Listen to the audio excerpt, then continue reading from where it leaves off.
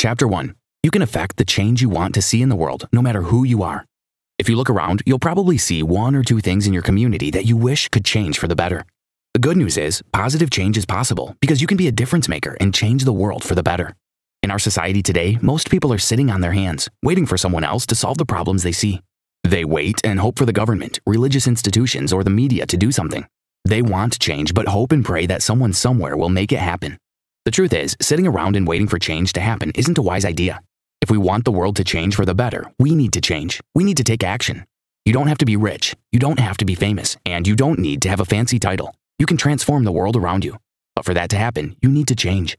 We're likely to end up where we are headed if we don't change the direction we're going. Lao Tzu. First, you need to change your way of thinking. You need to challenge your preconceived notions. You must stop assuming you can't or shouldn't try to change your world and start believing you can and should. Believe that no matter who you are, where you are, and with whatever you have, you can do something to make a change. Once you've had a shift in mindset, you can then harness your hope. According to Maxwell and Rob Hoskins, active hope is essential for changing the world. It's not enough to be just optimistic. You must be a person of hope for yourself, others, and a better future. When you're hopeful, your hope will fuel urgency, which will in turn feed your desire for a change and inspire the courage you need to take the first step in the right direction. In the following sections of this summary, you will learn how you can move from a place of thinking about transforming the world to actually doing it. You will also discover how to create values that are in line with your goals. Chapter 2. Positive change doesn't just happen. A catalyst must facilitate it. Before a positive change can come about in the world, someone somewhere must take responsibility for changing themselves and take action to help others change. Change cannot happen without the effort of some person, without the action of a catalyst for change. To change your world, authors say that a catalyst of change is someone who creates positive change in their world through their ideas, actions, and influence. If we want to see a change in the world, we must be the catalyst that facilitates it. As far as changing our world is concerned, the first person transformed is the agent of change, the catalyst, and then it expands. For that to happen, it has to start with an individual. The people who are crazy enough to think they can change the world are usually the ones who do. Steve Jobs. So how do you become a catalyst for change? Here are some ways you can get started. First, move from good intentions to good action. We often tell ourselves, I'm going to do this tomorrow. But when tomorrow comes, there's a very high chance that we won't follow through. Good intentions are not enough to change the world. You have to shift your focus to good actions. As a catalyst for change, you create the future you want by following through on your intentions. Good actions represent the dividing line between words and results. John C. Maxwell. Secondly, focus on what you can do. Ask yourself, what do I do that consistently makes a positive impact? Whatever your answer is, that should be your focus. 4 main things will influence your impact on the world. The things you're passionate about, your gifts, your opportunities, the successes you achieved in the past. Think about what these are for you, then try to figure out how they add up. Lastly, invite other people to join the cause by recruiting like-minded people to help you bring your vision to life. You can start with the people in your inner circle, your friends and family members. Talk to them about your cause. Share your passion with them. Ask them what they think. Invite them to improve your ideas. And ask if it is something you can do together. Did you know? Knowing what to focus on is vital for your success in life because the things that are always on your mind shape how you see yourself and impact your future. Chapter 3. Great things happen when you team up with the right people. As you work to become a catalyst of change on any scale, always bear in mind that things go at a much faster pace when you work with others to accomplish your vision. In fact, the greater the vision and the tougher the cause, the more people you need to work with you to achieve it. Of course, you can single-handedly make a difference in the world. If the work you're doing to make a change starts to grow, however, you'll need other people to work alongside you to keep it going and even improve it. And if you're leading that group of people, you must understand that the team and the change they are creating are essential to realizing success. We all need one another, and great things happen when people work together on a common cause. When you work with others to achieve a common goal, the chances of success increase dramatically. If you want to change the world and be part of a transformation movement, you need to be willing to link up with others. In your effort to put a team together, however, you must be careful who you offer a seat on your boat. Many people will gladly take that seat with absolutely no intention of paddling the boat with you. They don't care about your cause. They just want to go along for the ride. If you fill up the boat, but only a few people are working hard to row it, you won't go far. Therefore, you must be highly selective when choosing your team. Only work with people who want to make a difference just like you. People who are passionate about the cause just as you are. When you partner with those who share your values, it makes all the difference in the world. As you build your team, start, as discoursed in the previous section, by connecting with people you know well. Once you've chosen the right members from your close friends and family, you can then widen your scope to outsiders and keep making different connections until you have the right people on board. Chapter 4. To make a difference in your world, you have to embrace and practice good values. As soon as other people start working with you and are influenced by what you're doing, you become a leader. And as a leader, the cause you're working towards, your vision for a better future, must be based on sound values. If we want to change our world, we need to climb the ladder of good values. Rob Hoskins. Your values are what determine your behavior and decisions. Cultivating good values will positively impact your life and that of those around you. People are always willing to trust and follow leaders whose good values reflect in their behaviors. Moreover, nothing impacts our lives more than our values. Good values allow you to help others and care for them. What's more incredible about good values is that it does not matter who you are or where you're from. No matter where you're born, how talented or intelligent you are, or how you were brought up, you can learn, embrace, and practice good morals. It's your choice. When it comes to values, the choice is the difference maker because choosing makes change possible. So how do you know whether a value is good? One golden standard a good value must meet is that it must value people. All people, all the time, in all situations. No exceptions. If it values people, then it's a positive value, and it's worth embracing. It's not a good value if it devalues people in any way. There are a few things in life more important than valuing people. John C. Maxwell. Good values must also be personal. According to Bill Perkins, author of the book Awaken the Leader Within, a value is simply an internal principle that guides your decision. If you want to change your world, you must internalize good values. You cannot change anything outside of you if you don't change yourself first. Only transformed people transform communities. Positive transformation results from living out your values in a time when everything around you seems to be changing.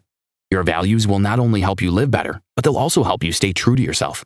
Your values determine what you do, why you do it, and how you do it. So if you want your life to be stable, your values must be honorable.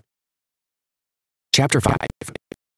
Use transformation tables as an avenue to bring people together to effect change. If you want to change your world, if you want to help people transform their lives, John C. Maxwell says you are going to need a transformation table. You will need to learn to gather small groups around a table and get them talking about good values and how these values can be applied to their everyday lives.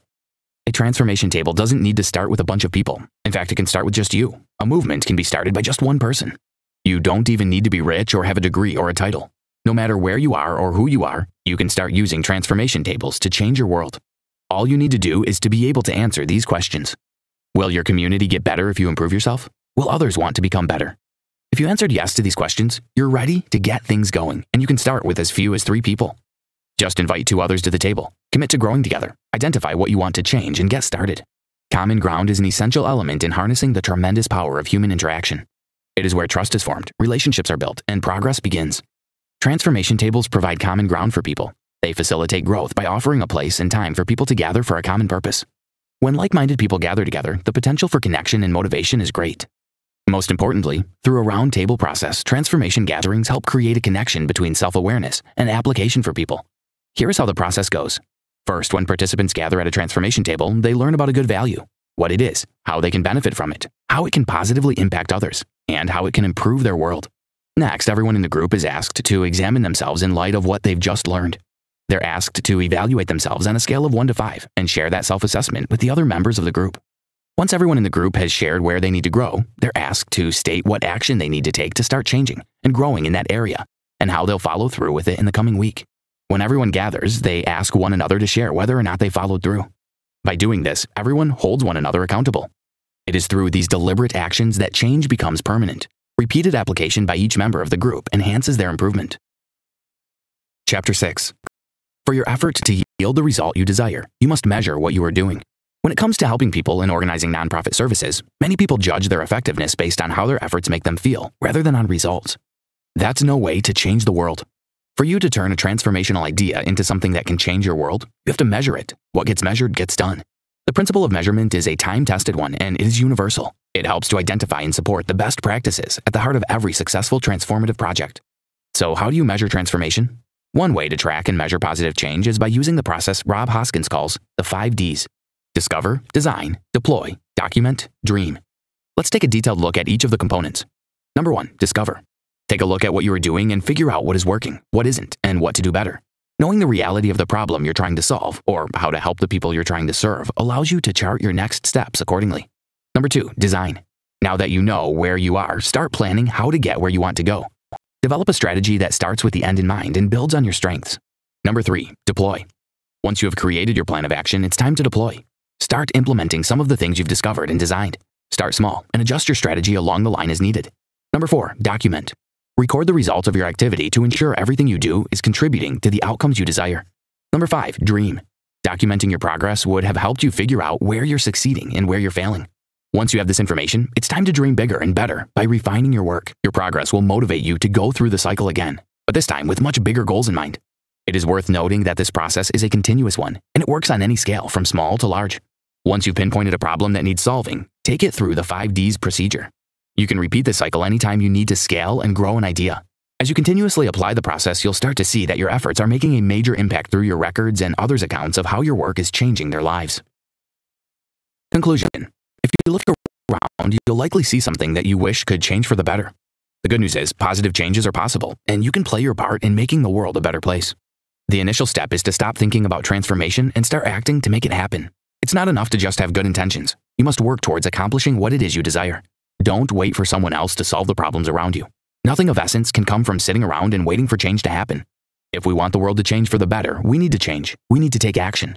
Transformation cannot happen if someone is unwilling to take responsibility for changing themselves and take action to help others grow.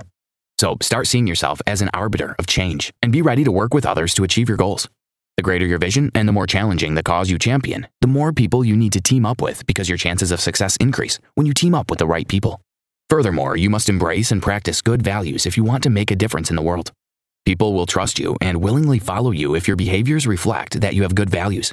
So you must internalize good values if you want to be an agent of transformation. Lastly, measure your progress. There's a saying that what gets measured gets done. As you bring people together to work with you to effect change, make sure you track your progress regularly. This will keep you focused on the things you need to do to manifest your goals.